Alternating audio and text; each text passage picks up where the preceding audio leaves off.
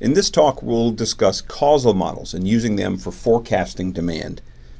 So causal models, as opposed to time series, assume that we know something about some underlying factor that is causing the demand.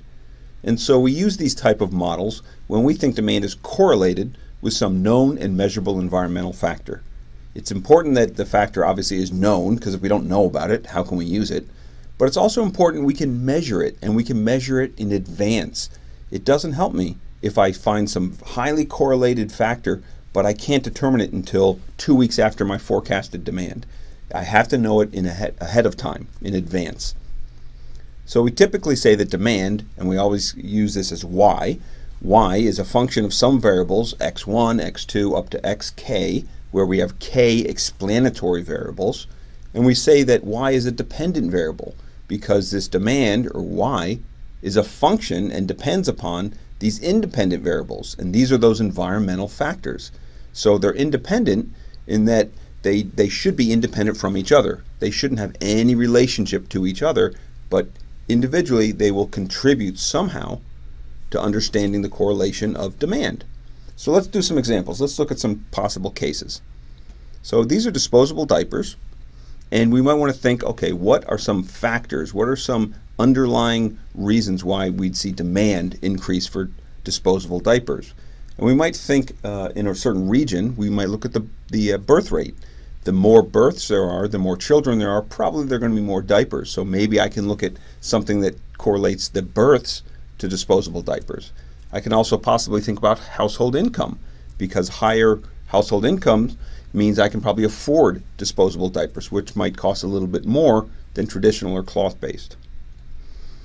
Then here another example, and this is not just macaroni and cheese, this is a discount or promotion. You see here there's a little coupon next to it that says save 55 cents.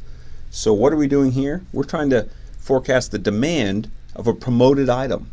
And this is important because in many consumer packaged goods or CPG industries, promotions can account to 40 to 50% of their total sales. A lot of things move under a promotion. So we want to be able to forecast what's the impact of different factors that we run in our promotion. How will that affect the demand?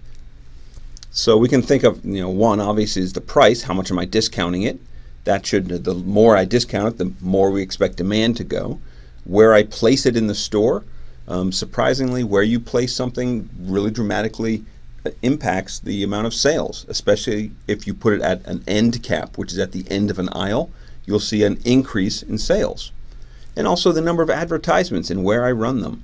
So I can think of 3 factors, and there are probably many more, but each of these probably contribute to increasing demand of a promoted item. Let me give you one more example. This one's a little different.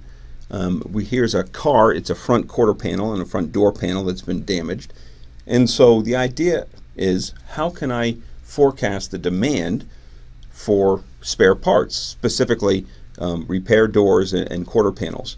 And interestingly, you can see a lot of correlation between the weather and specifically snow. When there's snow conditions, people get into fender benders, and they tend to drive the demand for these types of car parts. So you could actually do your forecast based on what you think the snow is going to be, or the ice going in, because that drives the demand.